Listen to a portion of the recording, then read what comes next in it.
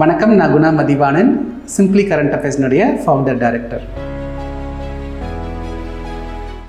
நம்ம current affairs hit list series பண்ணிக்கிட்டு இருக்கோம்.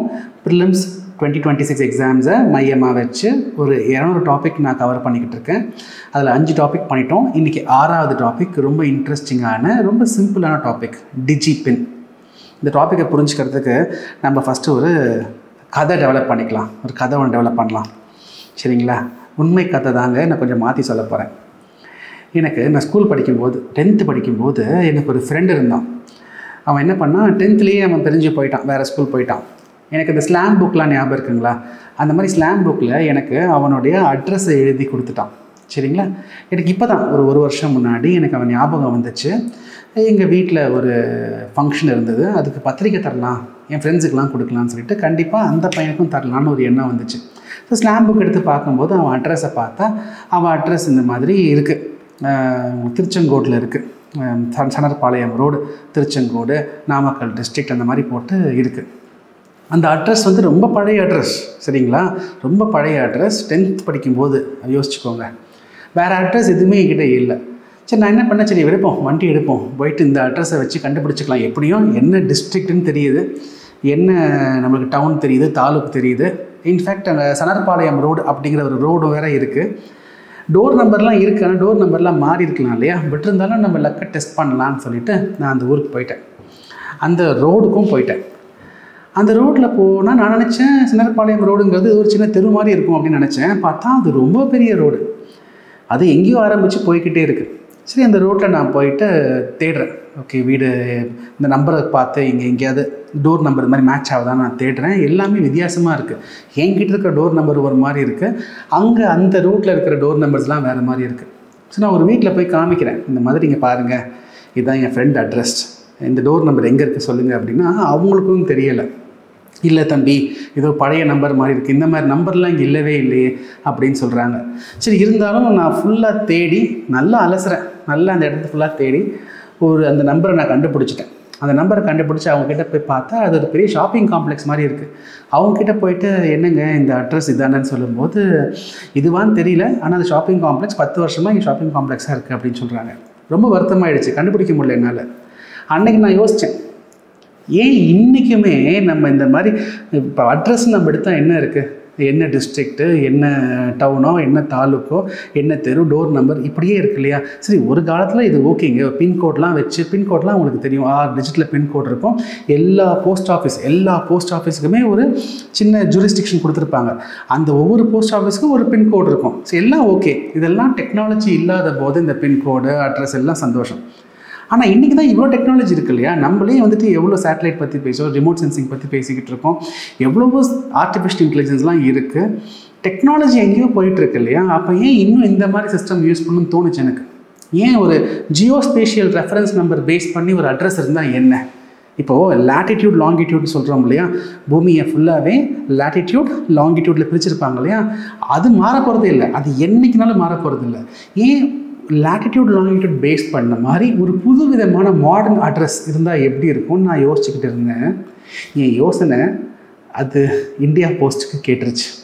மினிஸ்ட்ரி ஆஃப் கம்யூனிகேஷன் அவங்களுக்கு தெரிஞ்சு போயிடுச்சு, ஐஐடி ஹைதராபாத்துக்கும் தெரிஞ்சு போயிடுச்சு போலிருக்கு. ஸோ இவங்க உடனே என்ன பண்ணாங்க, எல்லாம் ஒன்று சேர்ந்து ஒரு புதுசாக ஒரு டெக்னாலஜி க்ரியேட் பண்ணுறாங்க, ஒரு புது ஐடியா. அந்த ஐடியா தான் டிஜிபின், டிஜிட்டல் போஸ்டல் இண்டெக்ஸ் நம்பர், டிஜிபின். சரி, என்னங்க டிஜிபின்? இது டிஜிபின் என்ன பண்ண போகுதுன்னா, ஒட்டுமொத்த இந்தியாவை குட்டி குட்டி பாக்ஸாக, இப்போ நம்ம சும்மா நான் ஒரு இந்தியான்னு வச்சுக்கலாம், இந்தியா மாதிரி இல்லை, இந்தியா நினச்சிக்கோங்க. இந்த ஒட்டுமொத்த இந்தியாவுமே குட்டி குட்டி குட்டி பாக்ஸாக பிரிப்பாங்க, குட்டி குட்டி குட்டி பாக்ஸாக பிரிச்சுருவாங்க. எவ்வளோ குட்டி குட்டி பாக்ஸாக பிரிப்பாங்க சார்? ஒரு பாக்ஸுமே உங்களுக்கு ஒரு 4 மீட்டர்ஸ், ஒரு 4x4, ஒரு 4x4, எல்லாமே 4 metre × 4 metre, length 4 metre, breadth 4 metre, இந்த மாதிரி ஒரு குட்டி குட்டி குட்டி பாக்ஸாக இந்தியா ஃபுல்லாக 4x4க்கு பிரிச்சுடுவாங்க. பிரித்து ஒவ்வொரு பாக்ஸுக்கும் ஒரு நம்பர் கொடுத்துருவாங்க. ஒரு பாக்ஸுக்கும் ஒரு நம்பர், இந்த லேட்டிடியூட் லாங்கிடியூட் பேஸ் பண்ண மாதிரி ஒரு பாக்ஸுக்கும் ஒரு நம்பர் கொடுத்துட போகிறாங்க.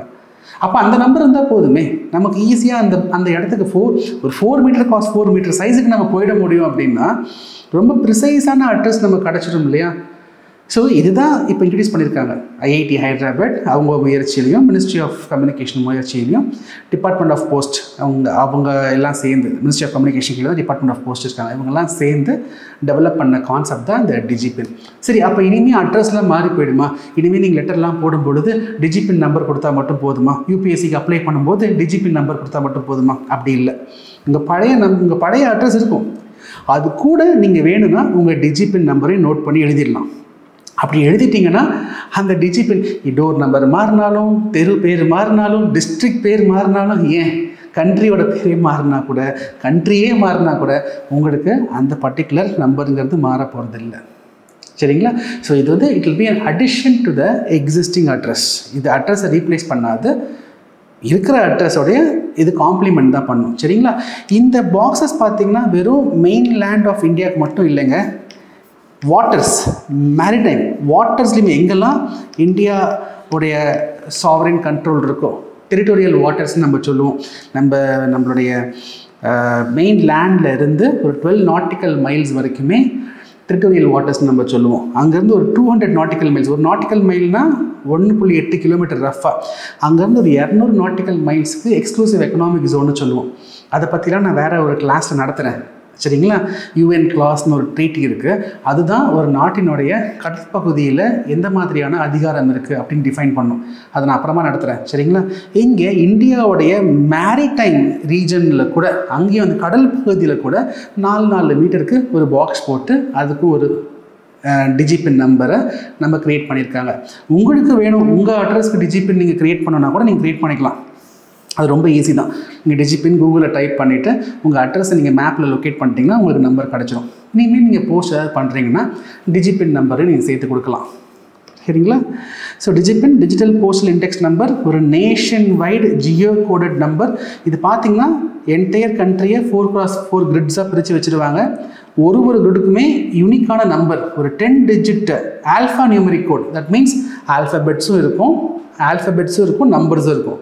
10 கேரக்டர் ஆல்ஃபா நியூமரிக் கோடு இங்கே கொடுக்கப்படும். சரிங்களா? ஸோ அட்ரஸ் இங்கே ரொம்ப சிம்பிளிஃபை பண்ணிடும், எஃபிஷியண்ட்டாக மாற்றிடும். இது ஒரு ரெகுலர் போஸ்டல் அட்ரஸ் இருக்குது பார்த்தீங்களா, அதுக்கு காம்ப்ளிமெண்ட்டாக இருக்கும். அதை ரீப்ளேஸ் பண்ண நினைக்காதீங்க, it will complement it. Right? So இந்த நோட்ஸ்லாம் கொடுத்துருக்கேன், இந்த நோட்ஸ் நீங்கள் டவுன்லோட் பண்ணிக்கலாம். நம்ம டிஸ்கிரிப்ஷனில் லிங்க் கொடுத்துருக்கேன். என்ன அட்வான்டேஜ் கொடுத்துருக்கேன், maritime geographical boundary, that includes maritime region also. இதெல்லாம் இம்பார்ட்டண்ட்டுங்க. இந்த பாயிண்ட் எல்லாமே ப்ரிலிம்ஸ்க்கு ரொம்ப இம்பார்ட்டண்ட். மேரிடைம் ரீஜன்லேயுமே உங்களுக்கு இந்த மாதிரி டிஜிபின் நம்பர் உங்களுக்கு கிடைக்கும். ரைட்? நீங்களும் போய் கூகுள் போயிட்டு டிஜிபின் டைப் பண்ணி அங்கே வெப்சைட்டில் போய் உங்கள் வீட்டுடைய மேப் லொக்கேஷனை நீங்கள் மேப்பில் சூஸ் பண்ணிட்டீங்கன்னா உங்களுக்கு நம்பர் கிடைக்கும், யூஸ் பண்ணிக்கலாம். ரைட்? இந்த வீடியோ உங்களுக்கு பிடிச்சிருக்கும்னு நினைக்கிறேன். ரொம்ப இம்பார்ட்டண்ட் எக்ஸாம் பாயிண்ட் ஆஃப் வியூவில் தமிழில் நல்ல குவாலிட்டியான யூபிஎஸ்சி கண்டென்ட் வேணும் அப்படின்னு நினைக்கிறவங்களுக்கெல்லாம் நம்ம வீடியோ நம்ம சேனலில் ஷேர் பண்ணுங்கள். யூபிஎஸ்சி படிக்கணும்னு நினைக்கிறாங்க, இப்போ தான் ஆரம்பிக்கணும்னு நினைக்கிறாங்க, அவங்களுக்குமே நம்ம சேனலில் இருக்கிற கண்டென்ட் எல்லாமே யூஸ்ஃபுல்லாக இருக்கும். இல்லை நீங்கள் செல்ஃபாக ப்ரிப்பேர் பண்ணிகிட்ருக்கீங்களா, உங்களுக்குமே இந்த கண்டென்ட் எல்லாமே யூஸ்ஃபுல்லாக இருக்கும். நீங்கள் இதே கண்டென்ட்டை இங்கிலீஷில் பார்க்கணும் அப்படின்னு நினச்சிங்கன்னா சிம்பிளி கரண்ட் அஃபேர்ஸ் ஸ்பேஸ் இங்கிலீஷ்ங்கிற சேனலில் போய் நீங்கள் பார்க்கலாம். தமிழில் பார்க்கணுன்னா நம்ம இங்கேயே நீங்கள் ஃபாலோ பண்ணிக்கலாம்.